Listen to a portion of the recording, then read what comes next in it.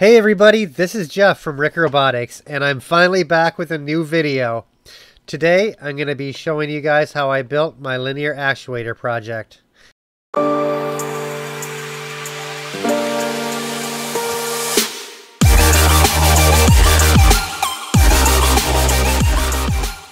My inspiration for building this actuator came from this design on Thingiverse by FastMike75.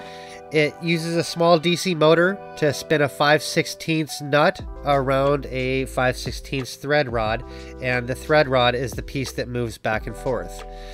I like this design because it uses a minimum number of parts, and it seemed like it would be a good place to start. So, let's take a closer look at these parts. Essentially, it's these two casings that hold these three pieces sandwiched together, which I have this as an example, and I would hold this together.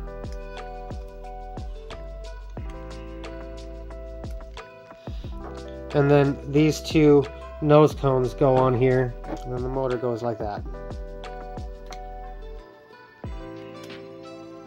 They aren't glued together, so obviously, because I didn't even want to move forward with this design. The first thing that I wanted to do is make this actuator a lot more substantial, and I did that by thickening out both ends of the nose cone, and obviously you can see quite a bit more material I've added here on the nose cone, both the front and the back.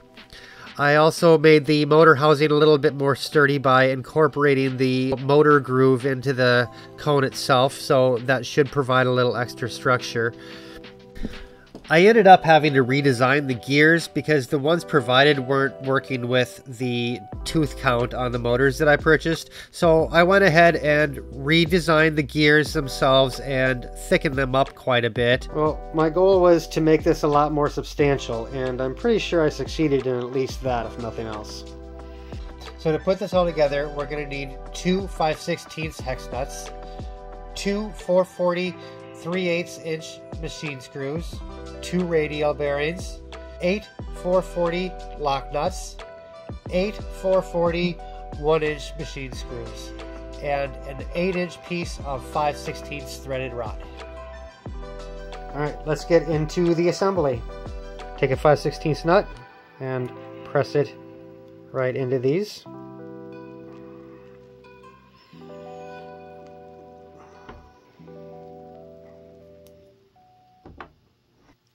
We'll go ahead and put these on here.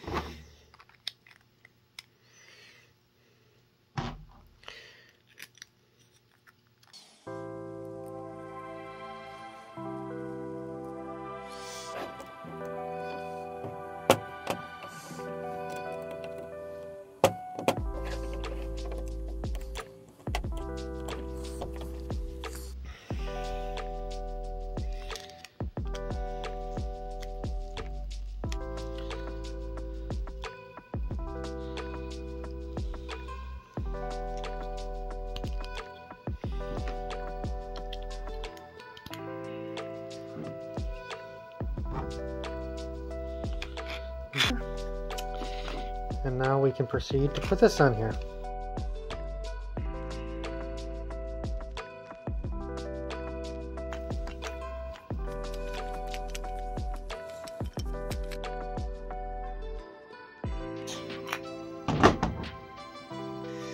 Next thing we'll do is take the motor and set that in there.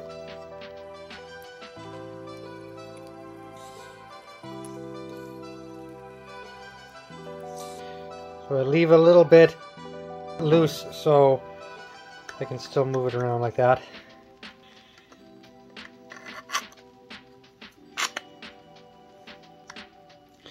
Put that down there. Tighten her up just a little bit. Make sure it still turns. That's good.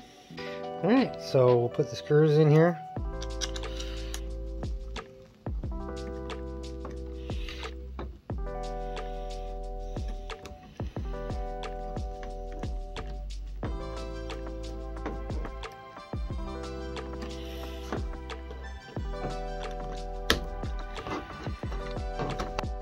put the red with the red dot.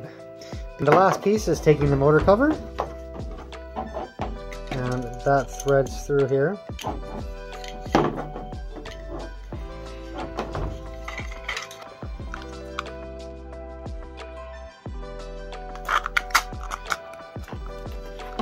Just snaps right on.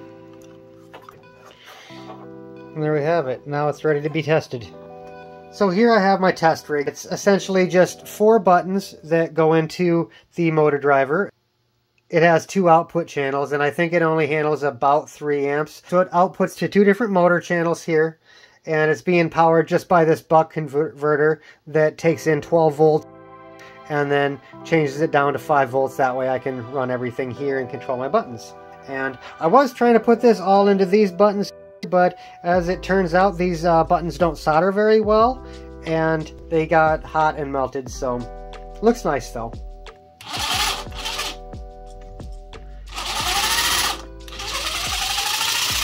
When I want to power it off and remove everything, I can just pull the plug here, pull that pin out, and pull that pin out.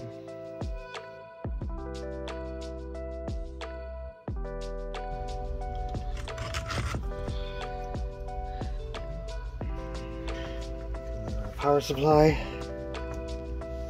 There we go. Let's give it a whirl.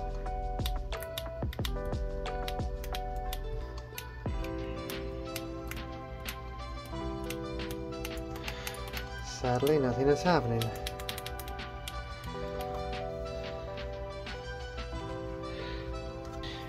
Oh, now I discovered that the red wire came undone. So let's just put this back on here. There we go, and try it without it. Ha! Yeah. There we go.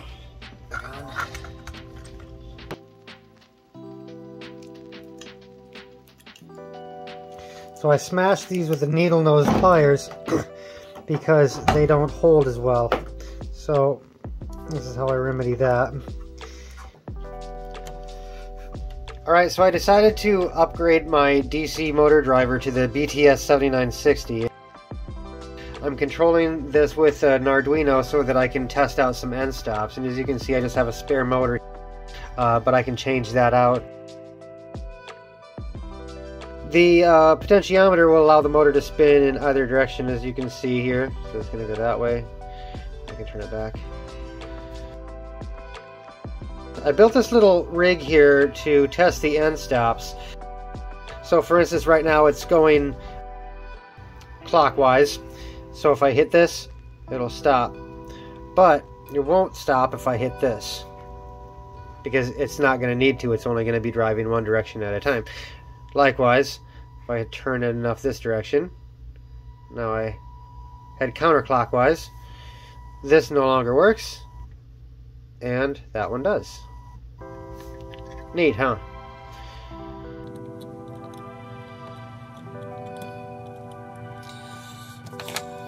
Go ahead and plug in the powers.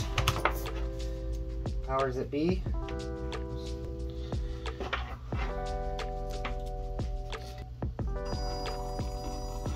Ooh. Look at this.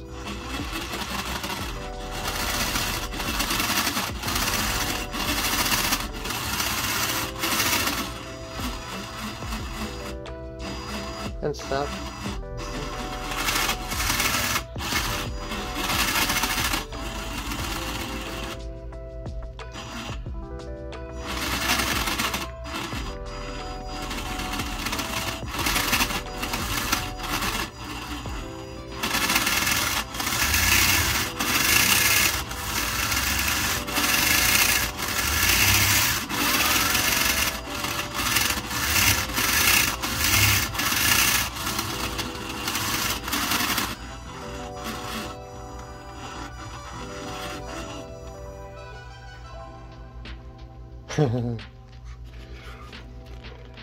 Well, this is something new.